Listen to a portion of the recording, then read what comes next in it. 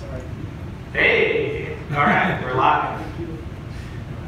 Well, thank you, Tim, and thank you for the PDX.rb Brigade for this awesome evening. I actually came for the first time this January, so here we are just a few months later, and I'm very excited to be able to give a presentation. So I just want to encourage you, if you're new, that yeah, this group is friendly and rocking. So you know, if you think, you know, oh my gosh, I'm new here, and all these people have been here forever doing all this stuff. Well, I'm still kind of new here, so there you go.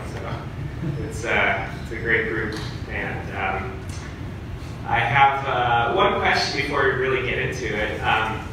Quick show of hands, who considers themselves basically a full stack developer?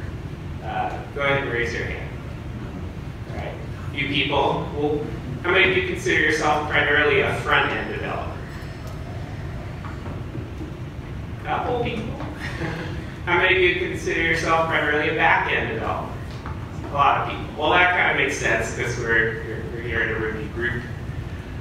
Today's talk will be pretty focused on front-end stuff, but I think even if you're primarily a back-end developer, it'll still be pretty interesting. And yeah, a lot of this stuff is sort of about the future of Rails as a framework and an ecosystem.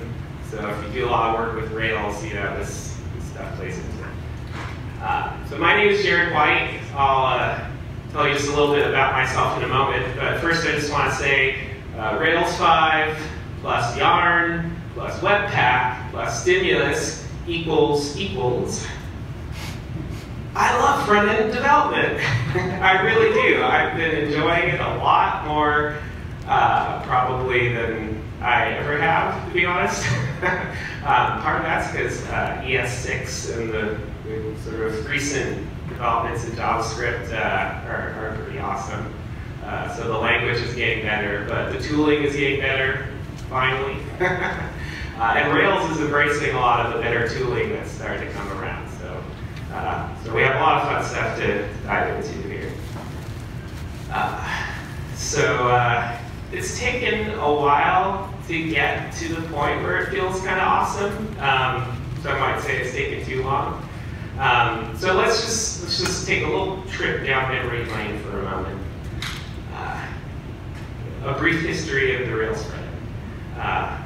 So if you remember, if you were around back in the Rails 3 days and prior, there wasn't any asset pipeline. There really wasn't any tooling around the front-end development story. It was just stick a bunch of files in public and you're done. So that, you know, it didn't really afford any of the stuff that we now take for granted, like being able to use different languages that compile with JavaScript, like CoffeeScript. SAS, fingerprinting for cache busting purposes, all this different stuff just wasn't there. So Rails 3.1 was a pretty big deal when the asset pipeline came along. We got SAS, we got CoffeeScript. I actually never got into CoffeeScript. I think a few people maybe didn't, but other people did and loved it. And it was a good thing because some of the stuff in ES6 and beyond came kind of out of nice things that were available in CoffeeScript. Then we get to Rails 4, and the big release thing there for front-end developers was turbolinks. Yeah! Yeah, well, anyway. that kind of fell flat a bit, but I'm actually a big fan of the concept that turbolinks came out of, which historically was called PDX. It's the idea that, you know, instead of rendering a new page with an entirely new request in the browser, you just, you know, get a chunk of HTML, you just swap out the HTML that's in your browser already, and you know, it's way faster. It's, you know, near instantaneous. You know, if the request is pretty fast. I think turbolinks sort of oversold itself, and that actually made it seem less useful than it was. So that's just my personal opinion. I think there was a lot of value to it. But then we get to Rails 5. So this is now like 5 years after the asset pipeline comes along. And all we really get as exciting new front-end thing is active cable on a newer version of TurboLinks. And I really like TurboLinks 5. I encourage you to try it out a little bit if you haven't already. But still, it kind of feels like at this point, like, shouldn't there be something more to the story here? Like, everyone's kind of moving on to whatever the latest hotness is, Angular and React, there's all these different things. And it kind of feels like that's where all the energy and focus is happening in the web space. And, you know, the question kind of becomes, well, what does Rails do? Is it just going to end up being kind of this back-end API and everything exciting is on the front end? And like, how do we do this thing called developing a web application? So then we get to Rails 5.1, and I feel like this is the release that is like, wow, like finally, mind blown. We get Yarn support with NPM modules, Webpack integration, support for Vue, Vue.js, React. The jQuery dependency has been removed for Rails' own unobtrusive JavaScript code, so that's vanilla JavaScript now. So there's, you know, it's a lighter weight there, so you can kind of use whatever JavaScript framework or set of libraries of choice you want. All this configuration possibilities. So that was really a big deal, a big release, and you know, here we are basically a year later, and I feel like you know, as big as it was, I'm not sure everyone realizes how big it was. So that's basically what I want to do tonight, is kind of explain to you, like, here's all the goodies we have, here's some of the reasons this is so awesome, and you know, let's go yay for the amazing contributors in the Rails project for, you know, making this happen. And then finally, as sort of a capstone over everything, is this new thing called Stimulus. And Stimulus is not part of Rails. It's its own project. It doesn't have to be used with Rails. It can be used with any kind of back-end service infrastructure. But it is from the Basecamp folks. So it's clearly, you know, their take on here's how we can take Rails and here's how we can add a lot of front-end interactivity and dynamism. And I think it's really cool. So we'll take a look at that. So first we'll talk about Yarn, then we'll talk about Webpack and the Webpacker gem, and then we'll talk about Stimulus. But first, a little bit about me. I've been a web developer since 1997, if you can believe that. I was actually a teenager, so yeah, it's been my life basically doing web stuff. Rails developer since 2006. I came from the PHP world before that. Kind of, I think, rode the wave there as far as I felt like I wanted to, and then the siren song of Rails and all the amazing stuff you could do with that called to me. So I jumped ship and been doing that ever since. A company called White Fusion, where I'm the chief of exciting onboarding. Yeah, I see what you did there. So I do Rails application development and web design full time. I have a personal site that's powered by Jekyll, which is an awesome Ruby-based open source static site generator. So you know, that's poweringjerrywhite.com. And if you have any questions about Jekyll and how to be a Ruby programmer and also do some really cool website stuff that's not necessarily applications, please talk to me, because I'm very much a Jekyll evangelist at this point. I love to write. I write software, I write music, I write blog articles. I really appreciated something DHH said a couple years ago about being a software writer. That really resonated with me, because I feel like I've come to the point in my life where I've realized that I don't have to have software be in this completely separate box from something artistic, like music making or writing an essay or something. It's all part of this thing called human expression, and you know, putting our heart and soul into building something, creating something, and making something, and putting it out there. So I encourage you, you know, if you feel like you sometimes have a disconnect between your creative side and your programming side, there's a way to synthesize it together. And I primarily work as a freelancer, and I do have some availability if you have any projects to talk to me. Whoops. Okay, well, enough about me. Let's move on to Yarn. So what is Yarn? It's the thread that ties it all together. Okay, so Yarn is to NPM asterisk, we'll get to that in a moment, what Bundler is to Ruby gems. So if you look at it, it really is a very close analogy. You have a gem file with Bundler, you have package.json for Yarn, and also NPM uses that as well. You have gemfile.lock, and you have yarn.lock, and they do very similar things. You know, the package level, you know, package.json has, you know, I want this package, I want this package, I want this package, and a couple development dependencies that, you know, it's just part of my development environment. And then what Yarn does is it will then, you know, bake that into a lock file where all the versions and all the dependency graphs between all these different packages and their dependencies, all this stuff is all kind of baked in there. So the nice thing about that is if you hand your project off to another developer, they can just say yarn install and poof. All the front-end packages, all the JavaScript libraries, the frameworks, everything, you know, CSS libraries, like whatever you can think of, it just downloads in one fell swoop, and you're done. Command line interface is as you'd expect. It's very simple. It's actually kind of nicer than Bundler in a way because you can just say yarn add moment or whatever your package name is, and it'll update the package.json file automatically. So yeah, it's great. Upgrade packages, remove packages. Now the asterisk there is because NPM is itself a package manager. So all these NPM modules that are out there are, you know, they exist because of NPM, and NPM stands for Node Package Manager.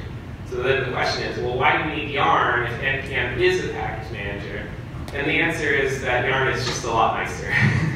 It's kind of like Rubyists took the NPM ideas and refined a lot of it and made it more like Bundler and made it better, basically.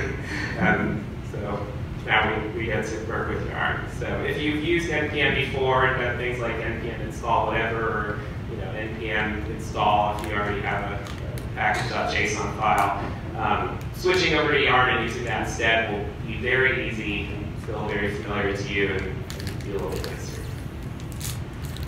So under the hood, basically what's happening is when you add a new package to Yarn, it updates that package.json in the yarn.lock, and installs the package into a Node modules folder. And so that will live in your Rails folder. So along with app and config and everything, you'll have Node modules. All those packages will be available to use through Webpack, which we'll get to in a moment. And the really nice thing is, because of this new Webpacker integration, anytime you do Rails, or in the old days it'd be rake assets precompile, Yarn will install anything that hasn't been installed already. You know, so if things have been updated and then, you know, you need to precompile your assets, everything's going to be updated and installed, and then everything will be compiled. So you don't have to learn any new rake tasks or hook in anything to, you know, get all these new front-end modules available. It just works. But wait, there's more. You can use Yarn to install NPM packages and then use them in the asset pipeline. What? So let me just kind of break down why this is so exciting. If you are using the asset pipeline, like I'm sure many of you are, and you're using sprockets, and you're familiar with how that works, and you're kind of like, do I have to throw all that away and use some Webpack thing, and I don't really understand like how that works, and blah, blah, blah. You might not need to do that at all. You can still use Yarn, you can add packages, you can, you know, grab jQuery libraries and all this stuff that's on NPM now. You know, things that you might use Bower or NPM itself, and use Gulp or on some other, you know, project, maybe that's not Rails. You know, don't worry about all that stuff. You can just install your things, and then the asset pipeline can pick it up without any problem. So this is pretty awesome. Let's look here. We have an application.js manifest. pretty standard stuff. We're requiring jQuery, turbo links, foundation sites. Wait, what's all this stuff? Yeah, these 3 lines here, that's coming right out of the node modules folder. So, you know, all the places that you'd expect to see JavaScript or style sheets or different things, typically like in, you know, app/assets or vendor/assets. Basically, node modules is just a 3rd path for assets. So all this stuff lives inside of the node modules folder. And yes, this works just as well for your CSS manifest. So you can grab CSS files right out of packages, and it works. So let's talk about sprockets for a moment. Its days are probably numbered, to be honest. You know, it may not be long for this world if we look out over the next few years, because eventually, you know, the people are maintaining it are just going to say, why are we maintaining this whole pipeline when there are, you know, fully JavaScript-based pipelines out there that everyone else is using that are all supported, and we're supporting them now. So why do we need these 2 different ways to have a pipeline? But that doesn't mean today it's not useful. It doesn't mean today we shouldn't keep using it if it makes sense and we already have projects and it's working. So I feel like, you know, with this new Yarn integration, being able to load stuff right out of node modules, having that support for the asset pipeline, I feel like that's a pretty big deal. So now that all that's been said, let's talk about Webpack. It's like magic. Why do I say it's like magic? Because you can do this. I don't know if you can read the text there too clearly, but basically you can say Rails new, blah, blah, blah, and then just say -- Webpack equals Vue, or React, or Angular. No, don't do that. We'll pretend that isn't there. Or you can just say, give me Webpack, but don't pre-install anything. I'll install whatever I want to install. Or if you have an existing Rails application, you can just put the gem in your gem file, the Webpacker gem, and just say, you know, Rails Webpacker install the command line, and poof, get all the boilerplate configuration stuff all set up and ready to go. What you get out of the box, here's a little tidbit for you. You don't actually need to be on Rails 5.1 to use Webpacker. It supports Rails 4.2 and above. What? So I've actually done that. All the work I've done with Webpacker and Yarn and all this new stuff has been with Rails 5.1 apps. But you know, if they say it's supported, then I believe it. So if you have a Rails 4 code base that you're not ready to upgrade yet, but you want to try out some of this new hotness, you can. As long as you're on Ruby 2.2. So latest versions of the gem support the latest versions of the Webpack project. Webpack, in a nutshell, is a way to take a bunch of stuff, do a bunch of transformation and compilation things to them, and then spit it out to another folder somewhere. So it's kind of a standard concept of a pipeline. If you've used Gulp before, it's kind of like that. Obviously, it's kind of like sprockets. We won't go too much into the actual mechanics of Webpack itself, but basically, if you're familiar with it or curious about it, the Webpacker integration is a great way to start kicking the tires. So out of the box, yeah, it's support for ES6 with Babel, code splitting style sheets of all sorts and kinds, images, fonts, CDN support, all these different frameworks like Vue, React, and you get Vue helpers. So I'll get to that in a moment. You can do a lot of the same things in Rails views with assets from the Webpack pipeline. All kinds of configuration stuff. So this is a pretty beefy, pretty meaty set of things that you get. Everything happens through what are called pack entry points. So you'll have a new top-level app /JavaScript/packs. You can configure that differently if you want, but that's the default. And then in there, you can have these sort of top-level JavaScript files. And in those top-level JavaScript files, you can import a whole bunch of different things, JavaScript modules and and even other assets like style sheets or images to kind of tie it all into these packs. You add a tag to your layout. So like in your head, you might say JavaScript pack tag application or some widget, if you have like multiple packs. Like I was saying, there are view helper tags for things like style sheet pack tags, or style sheet files that are inside of these folders. You can load in images and other assets through the asset pack tag. So this, if you're familiar with how Sprockets works and how you can pull in image assets and things in your views, this will all seem pretty familiar. Here's an example of what a pack JS file might look like. We're importing mystyles.scss, icon.png. We're importing Rails unobtrusive JavaScript. Try saying that 3 times fast. Turbolinks, some boilerplate stuff for stimulus down there. I'll get to that in a moment. So you can have this whole set of files in various folders and kind of import all these different things and assemble this pack together. Which brings us to stimulus. Yay! Turbolink's better half. You don't have to use Turbolinks and stimulus together. You can use one or you can use the other, but I think using them together actually, it's kind of like this quantum leap ahead in all the cool things you can do. So it's, if you've used Turbolinks a bit and you're like, well, this is kind of cool, but it's pretty limited. What do I do when I really want to be able to just click a button and have a thing appear? I don't want to swap out the whole page just for that. Well, enter stimulus.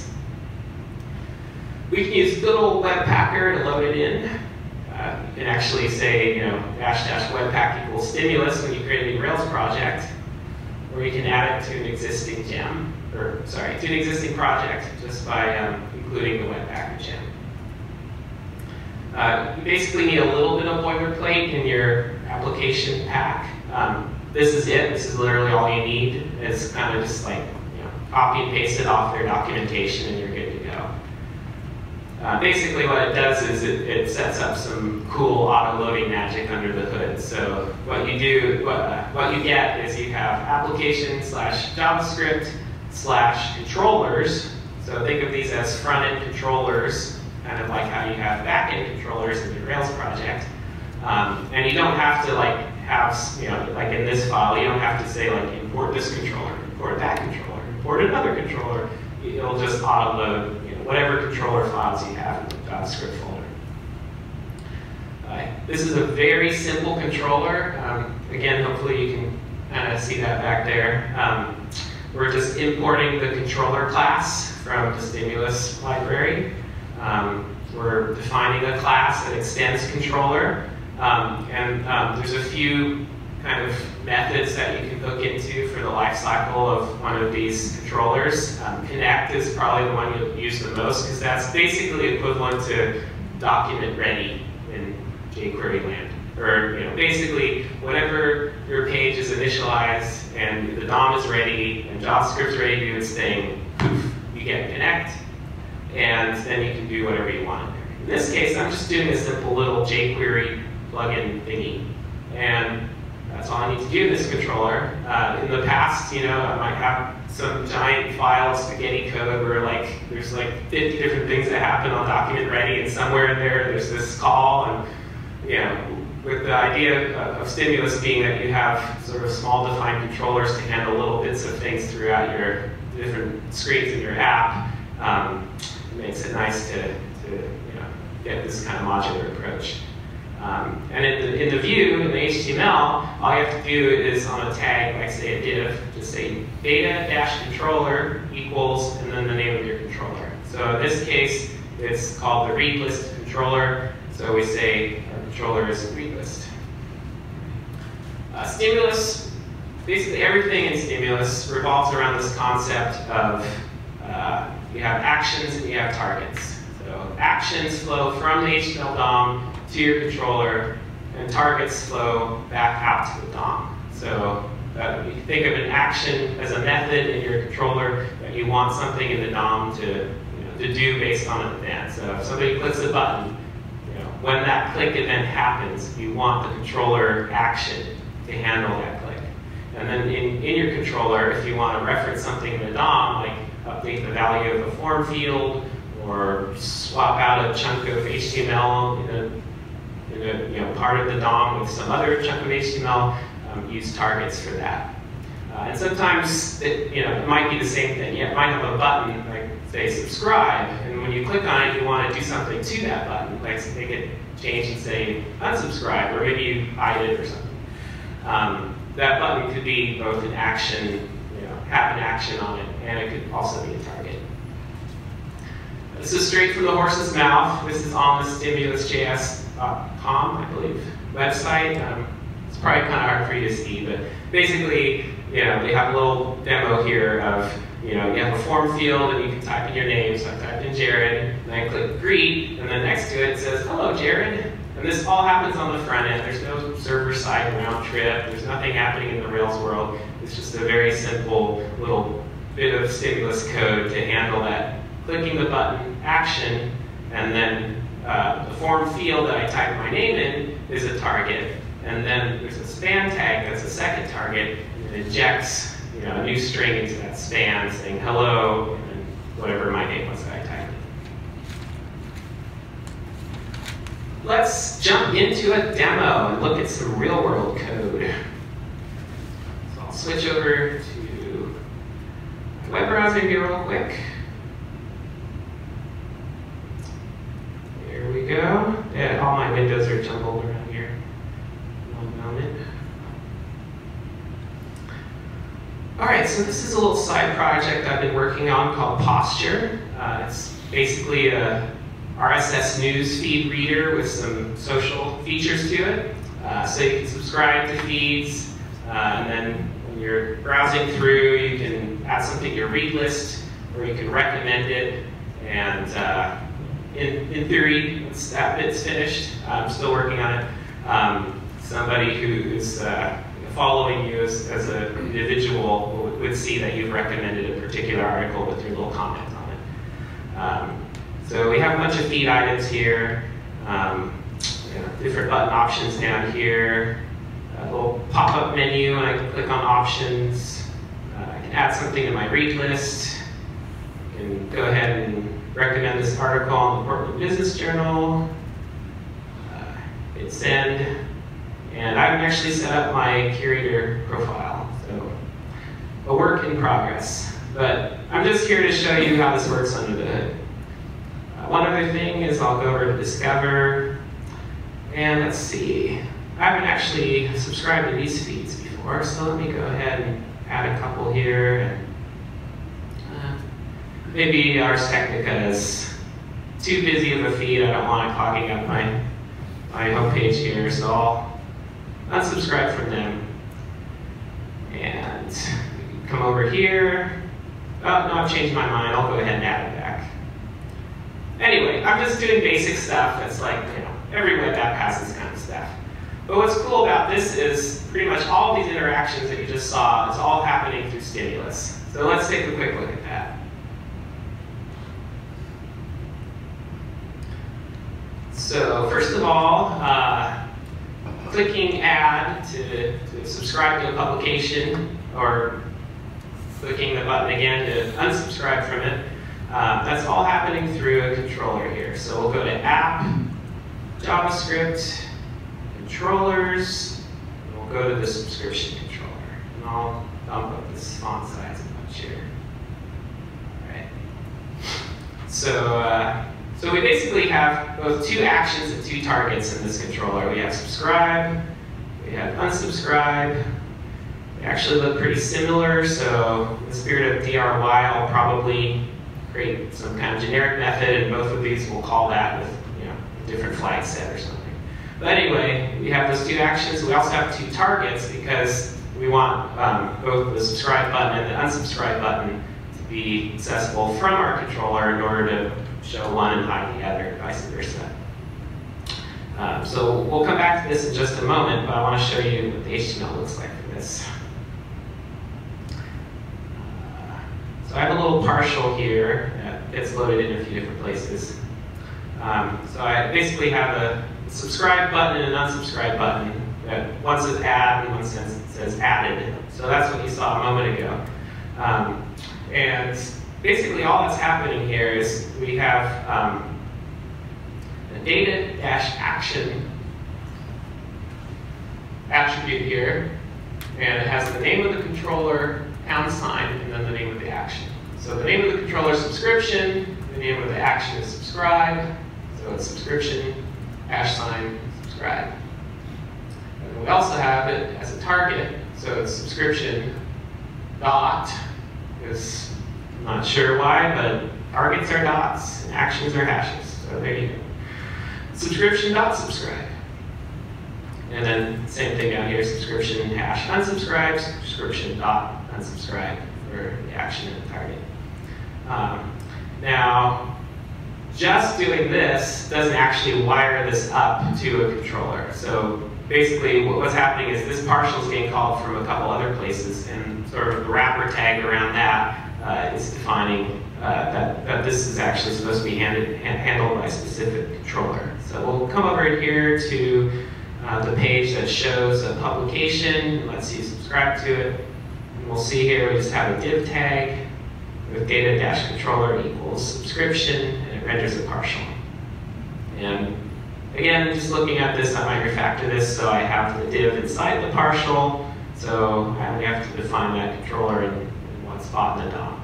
But I want to show this to illustrate something kind of cool, which is that you can have a chunk of DOM in all kinds of different parts of your application. And as long as you have that data-controller on that, on the tag for that chunk of HTML, that wires up that part of the DOM to the controller. So, this kind of allows for thinking of things in terms of components, maybe reusable components. So, it might be, it might have a little bit of a different structure here versus there, but as long as you have certain actions and certain targets available, it'll work with the controller. So this is a very flexible system.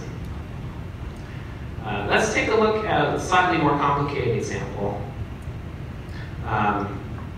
So let's pop back over to the browser. So for each item in a feed, we can click options over here, and we get this little pop-up menu. It's kind of like a tooltip menu thing. Now here's the interesting thing. That little pop-up gizmo is just a standard jQuery library. I think it's called WebUI Popover or something like that. So totally basic, not part of any framework. It's just one thing and it does it. And so, I tried out the demo and I was like, okay, this is exactly what I want. I'll use yarn, I'll add it in, and away we go. But the difficulty here is, in order to get these little links in the menu to do something, and it actually isn't doing something because I'm still working on it. But under the hood, I have an action that's handling this link. And in order to make that work, the actual DOM for the tooltip it's one of those situations where it injects it to like the bottom of body. It's like this other thing way over here. It's totally dynamic and it's like all controlled from within this widget. So I was trying to think through like, well, how do I handle this?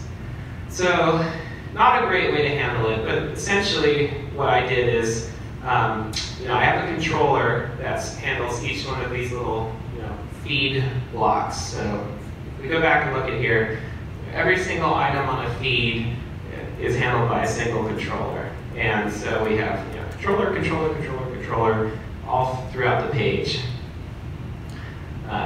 So when any of these controllers first connects to the DOM, on a page load, or if it's turbolinks and you're clicking around, turbolinks will automatically notify Stimulus, hey, the page has been updated, reconfigure your controllers.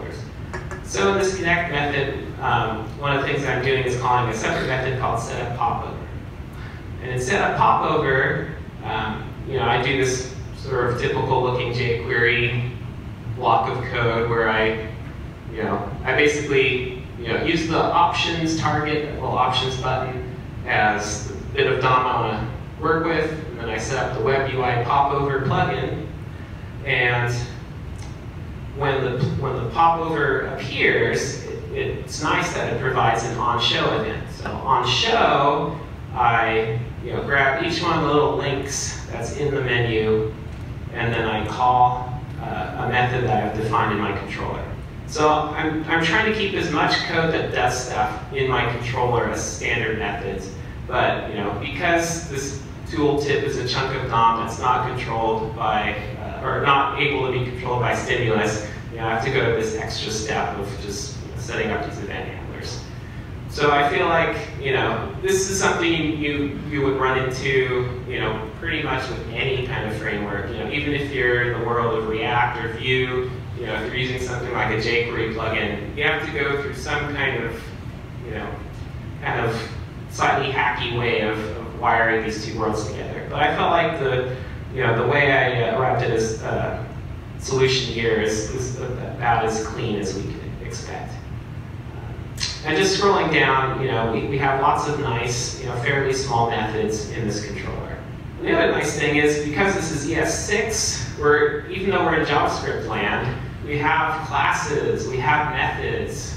We can use the little hash rocket kind of syntax to get callbacks, where we can still use this. We don't have to have var underscore self equals this up somewhere and all this other stuff. So this isn't unique to Stimulus, of course, but the fact that Stimulus is built on and requires all the latest ES6 stuff, it really provides a really nice, clean working environment to write these front-end controllers.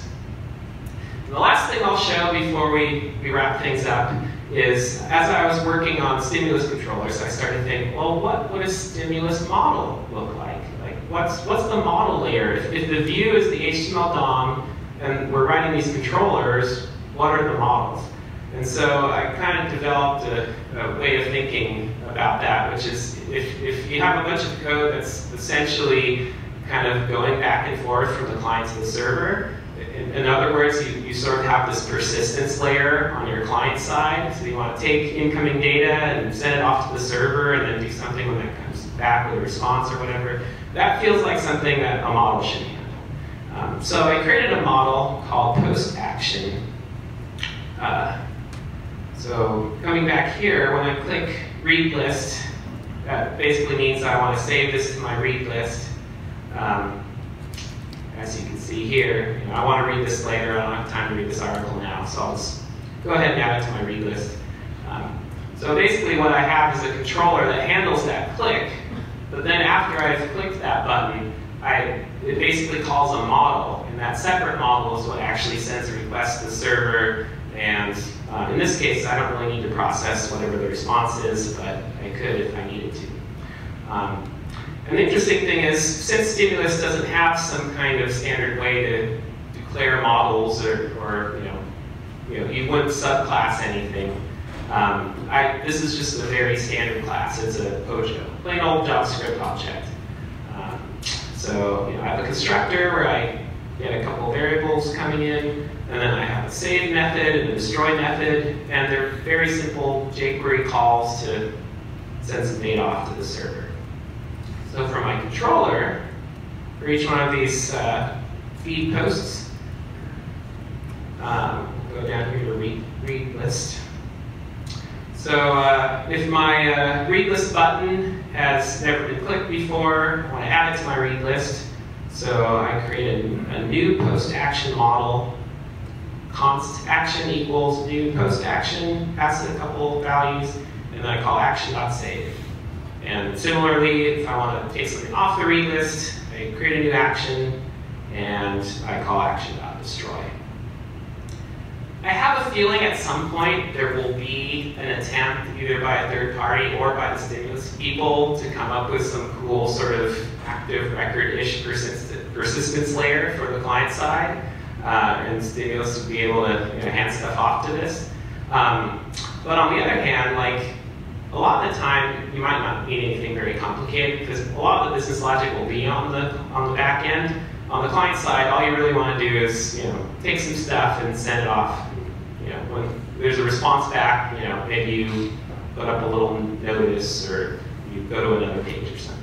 So, you know, it's debatable if we need some big, huge library on the client side.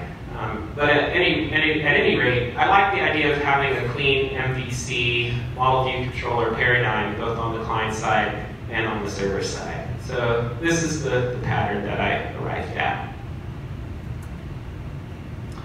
All right, so let's go ahead and get back to our presentation for a quick recap.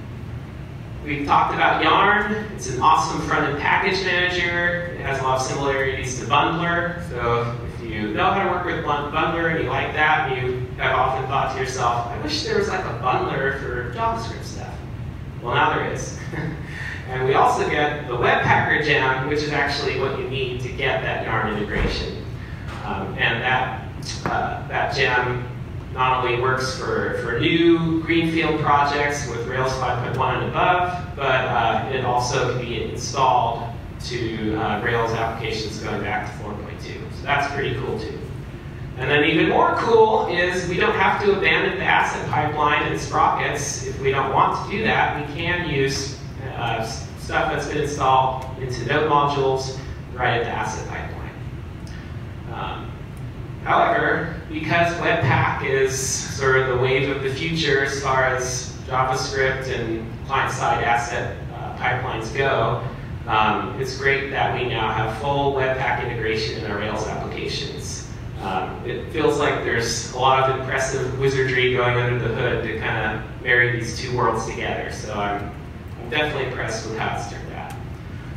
And I also feel like, you know, if you are the kind of developer, or you have the kind of project where you resonate with sort of the Basecamp way of doing things, if DHH and other people talking about like, let's keep a lot of the logic on the server, but use the client for some cool stuff, some interactive stuff when we need to.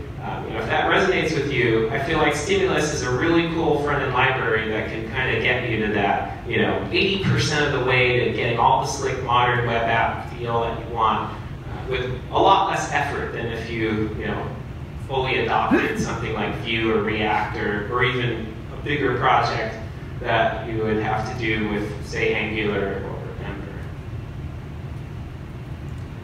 That's all, folks. Good night and have a pleasant tomorrow.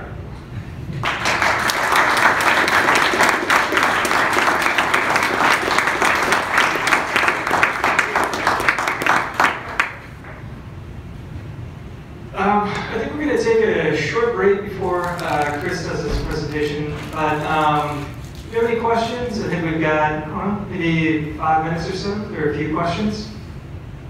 Anybody? Is there a mic that we can use there? Yeah. You'll have to shout. Okay. Yes, you have. I will start off the questions because I know that can be tough. So one thing that I've noticed is that you get like gems that have front-end libraries, like Bootstrap gem, whatever. And I'm always like, should I use a gem or should I use? How does that work? Yeah. Is that a good question?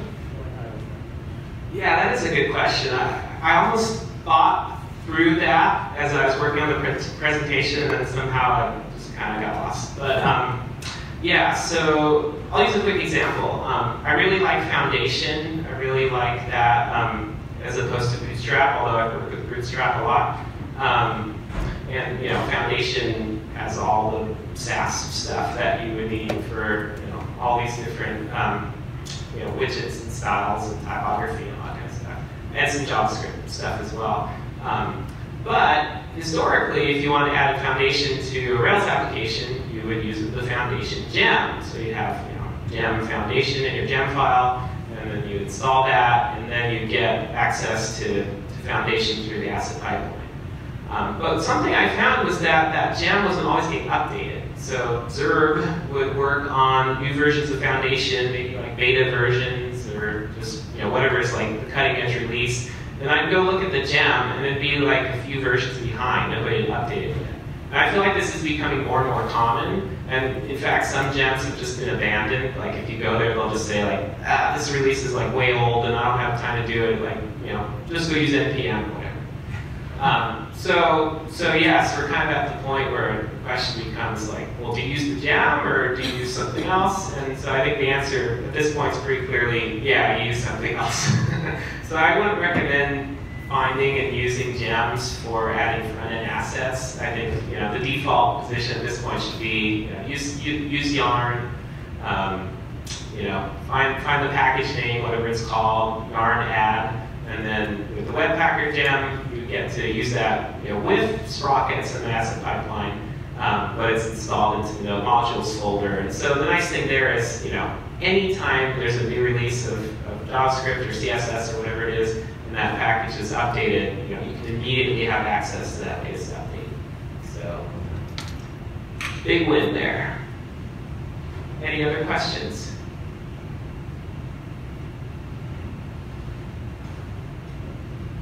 Yeah, I was just wondering, one of the biggest issues I've had using Webpack with Rails is when I'm actively developing an engine.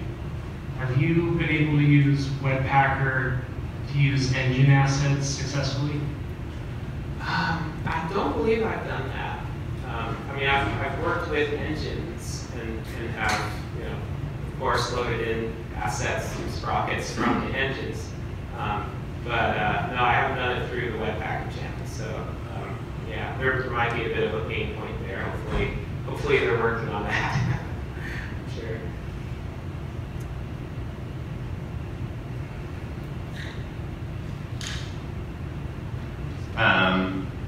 So let's say you have an app and it's grown, it's large, and you want to separate the front end and the back end. Does it provide a way to eject the front end from the repo and deploy it as its own service? Is that possible?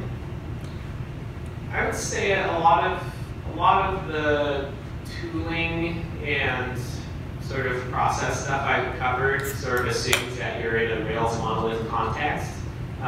If you're using Rails just for API and you have a separate front end, obviously you would most likely be using Webpack. You can use Stimulus. You can use all the things that are available, but it would be a different process. You'd have two different code bases, of course.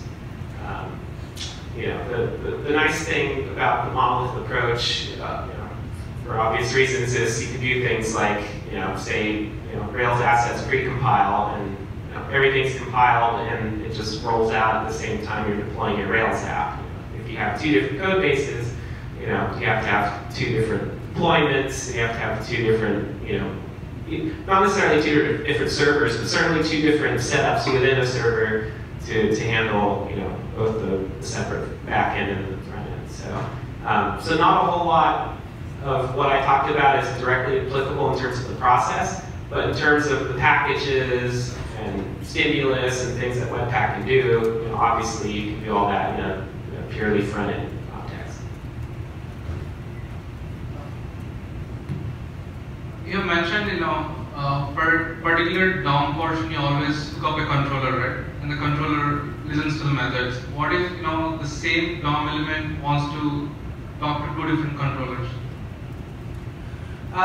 So you can have nested controllers. So if you have like a big wad of code, like a big widget on your page that is a controller, but you have like some sub-widgets, I guess you could say, those could be other controllers. And so then you have kind of a parent-child hierarchy. I think one issue I've seen on the Stimulus forum that people have kind of wrangled with is, what if you have controller A on the page that wants to directly talk to controller B on the page, but they're not coupled or connected in any way automatically? How do you do that? So, so people have come up with ways to do that, but kind of feels like a bit of a workaround right now. So I would say, from what I understand, like that sort of controllers talking to other controllers and having that kind of interface going on is it seems like something that's in the works right now. But there's not like the one sanctioned way to do it. Also, you mentioned, the front end calling APIs, right? So what if my API generates let's say I have a table and I've added a new row, which should reflect on the UI right away. So I'm from the React world, so whatever I do, I have getters that are subscribed to the changes in the store. So do they have such mechanism in Ruby? Let's see. If I think I get what you're saying, it's that if you do something to update the DOM to add like a new table row, will that new table row then like get a new controller attached to it if each row is being handled by a controller? And I think the answer is yes, because Stimulus under the hood uses what's it called, mutation observer. So every time the DOM is updating in the browser, like it's directly sending these sort of events out to whatever's hooked into that. So Stimulus is hooked into that. So if all of a sudden, like no matter where it comes from, if all of a sudden there's a new DOM node and it has data-controller on it, Stimulus automatically picks that up. It's going to then connect something.